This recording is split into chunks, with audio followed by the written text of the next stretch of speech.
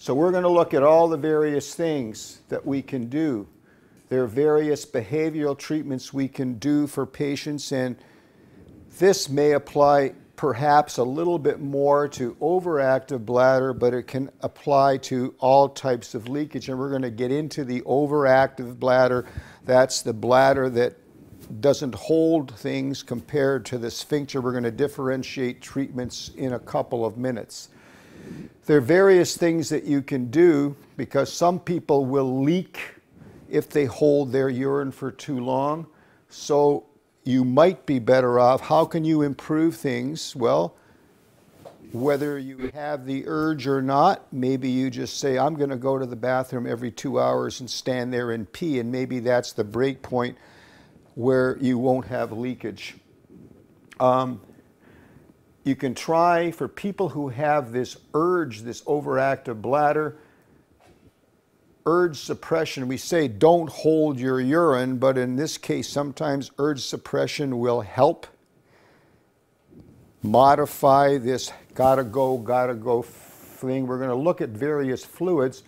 I see a lot of patients in my practice who pee a lot. They pee. Well, that's because they drink too much. Not only do they drink a lot, I'm going to show you what you should drink and what you shouldn't drink if you have one of these bladders that is irritable.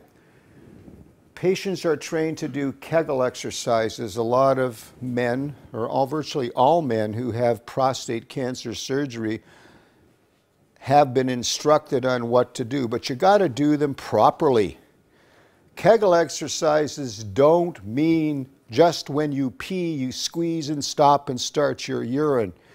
You must have a routine, and it's basically almost like a 10 to 15 minute routine every day where you stand and you contract your pelvic floor muscles and hold it for 30 to 60 seconds, just like I'm squeezing now. Then relax, do it again, and do that 5 or 6 or 7 times in a 10-minute period on a daily basis. That's what a proper Kegel exercise is. Not as many patients are told to do is when you pee, stop the stream and start the stream and start the stream. It's the Kegel exercise has got to be done with a proper routine. So an overactive bladder, we talked about the different types of incontinence, and we're going to now look at, and a lot of patients, a lot of men, and this applies to women, of course, and it was always thought that the gotta go, the overactive bladder, which is defined as severe urge to go accompanied by urge incontinence, that's incontinence or leakage with the urge to go, going a lot, getting up at night. It was always thought to be the domain of the woman. However, we have now learned that 30 to 40% of men have actually got an overactive bladder, and that may contribute to some of the leakage that you see following prostate cancer surgery, which some people will try to blame on the sphincter, but in fact may be an inherent overactive bladder. And how do we know this? Well, we basically know about overactive bladder in men by looking at men who undergo prostate surgery for benign disease, like a TUR, the old ream job, the TUR prostate.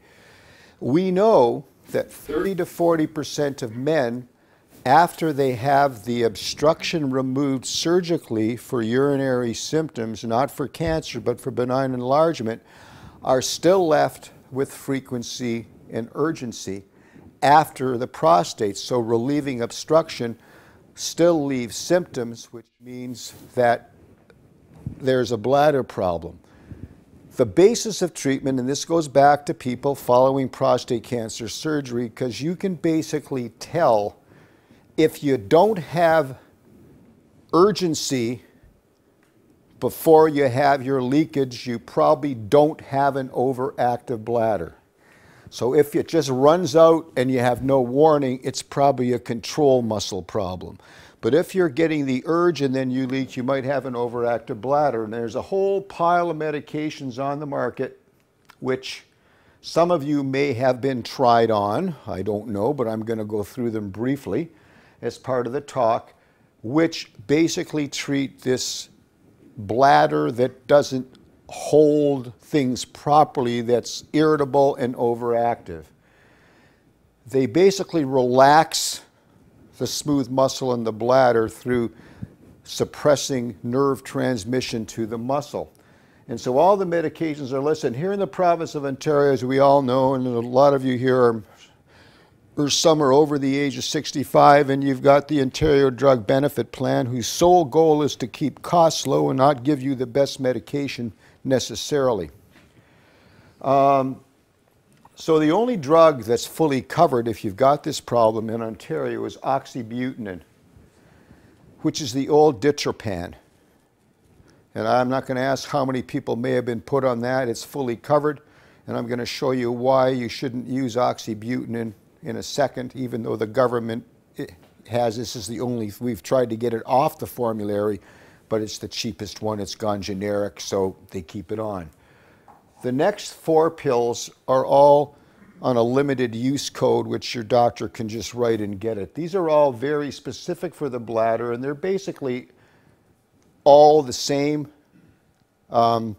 Some have been around longer, so the market leader is Detrol LA. It's like Viagra. It's the Coca-Cola for overactive bladder because it's been around the longest. There's a new one called Toviaz, which is the son of tolterodine, which is not yet covered by the ODB, but probably will be soon to replace Detrol, which appears to be superior to all of these for lessening leakage episodes. And there's something neat which called Botox or botulinum toxin, which is an actual injection into the bladder, which costs $500 a shot, but it has now been approved by the government for bladder problems which are secondary to spinal cord injury. Within the next 6 to 12 months, we are anticipating coverage for overactive bladder in patients who have failed medications. There's an evolution because it appears to be very effective. So that's what we use to treat this overactive bladder component, which a lot of people are tried on following prostate incontinence, whether or not they have urge or not. This is say, well, we'll put you on the medication, we'll see if it helps. But you really need urgency as a component of your symptoms to predict whether that's going to help. I mentioned oxybutynin, so if any of you are prescribed oxybutynin by your family primary care physician or your urologist, you should tell him, and you can be intelligent, what is this going to do to my M1 receptors? We talk about muscarinic receptors. I'm going to explain this to you in a second. There are 7 muscarinic receptors in the body. M3, 4 are in the bladder, so the pills I showed you, they block those receptors. Well, there's a receptor in the brain called M1, and it's been shown that oxybutynin, the one I told you not to take, crosses the blood-brain barrier, binds to M1, and leads to confusion, change in thought processes, etc. like that, and it's well recognized. There's one oxybutynin that doesn't, that I didn't add on the list. There's now a gel that's available, which is quite effective, which doesn't cross the blood-brain barrier like regular oxybutynin, and its advantage is that all the pills I showed you have dry mouth as a side effect. The gel doesn't. However, the gel is very, very expensive and may never be covered by the drug benefit plan because of expense.